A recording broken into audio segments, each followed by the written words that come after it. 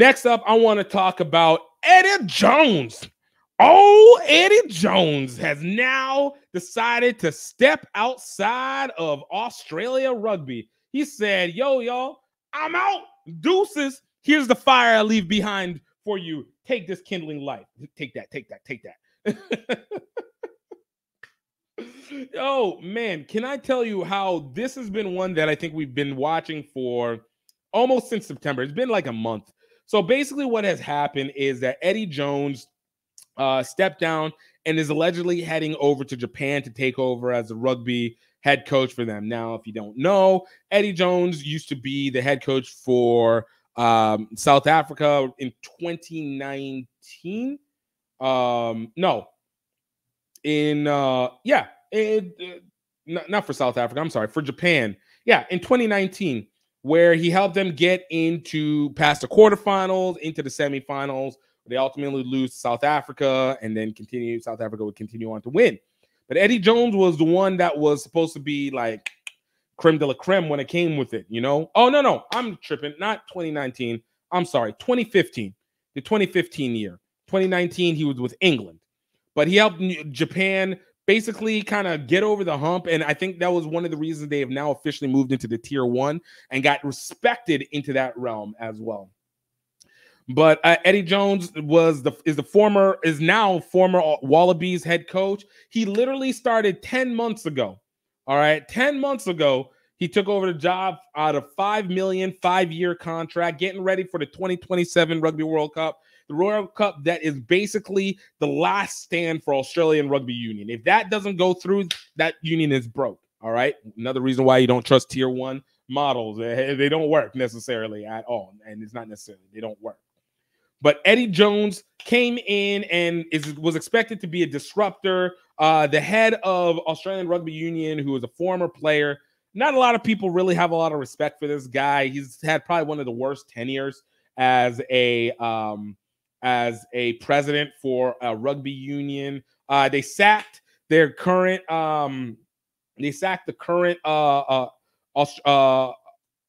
head coach Renner.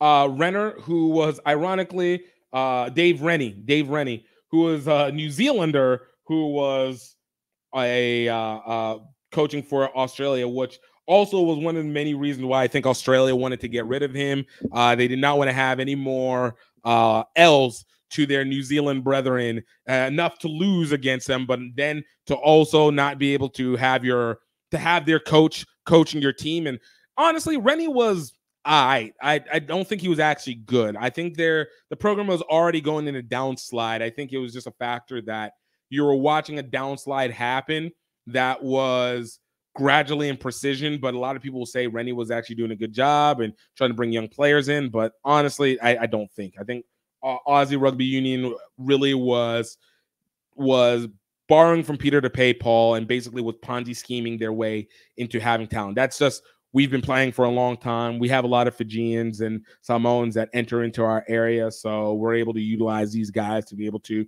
continue playing some high level of rugby, but in reality, we're not really actually doing a good job. And of course, the pandemic showed up. Aussie Rugby Union almost went bankrupt, got a $20 million injection by World Rugby. Now they're ahead. They're borrowing money to be able to pay it off for the Rugby World Cup, because everybody now, after Japan, assumes that the Rugby World Cup can be able to bring in $5 billion in revenue and economic growth for your country, because in Japan, that's how much it brought in, $4 billion, and then another like $1.5–2 billion in economic ripple effect.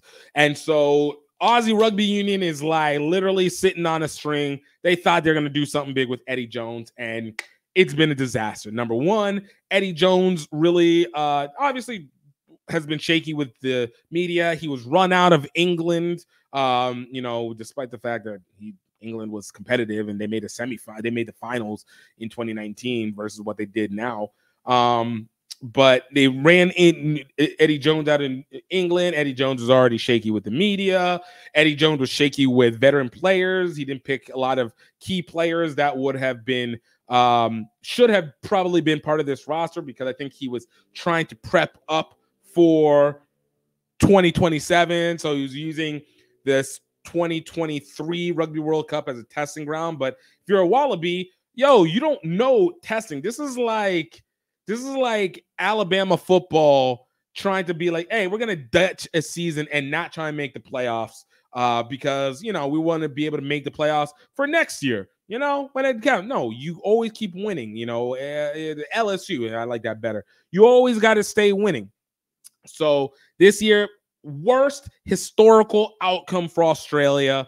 Didn't make the quarterfinals, lost to Fiji, close games, lost to Wales.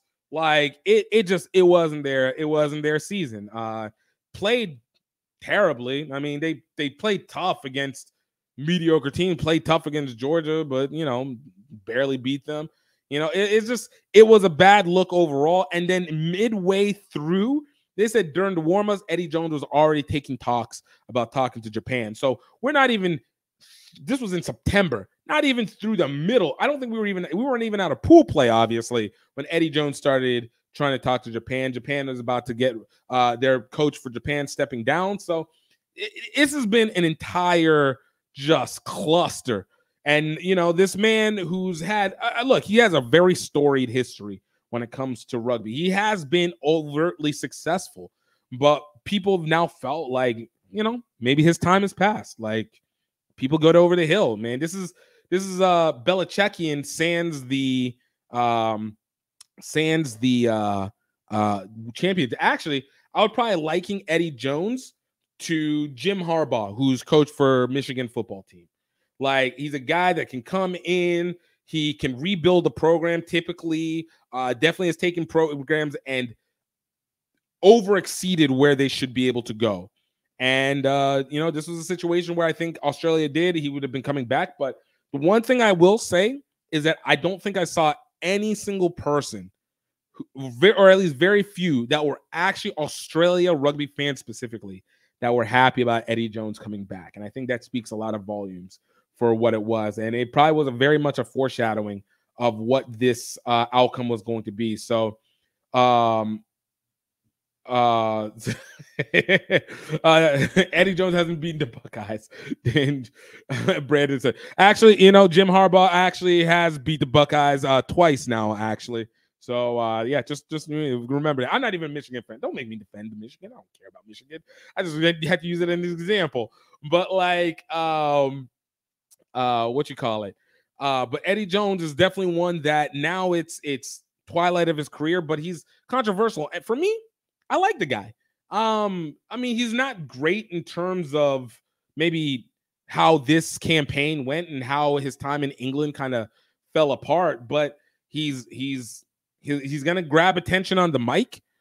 He's definitely going to rustle from some feathers, and I think that's always good for rugby. But you have to win. If you're going to do all that, you got to win.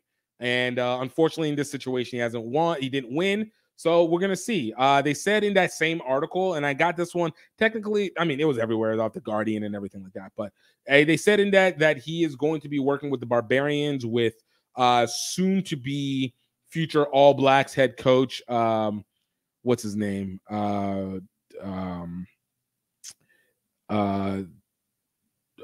Scott Robertson. That they're going to be with the Barbarians 15s and taking on Wales on November 5th. So, next week they're going to be taking on Wales, and then we'll see what happens with we're going to see what happens with Japan, even though it's pretty much seems to be a set deal and done. They're probably just working out the numbers. Also, Australia doesn't look like they're going to be doing any buyout there's not going to be any buyout for Eddie Jones's contract. I mean, it be like that sometimes, right? It be like that sometimes. But moving on, and this it's going to go back. We don't want to do tier 1 things because tier 1 is always in the set of trouble. I ain't convinced. Black of the tents.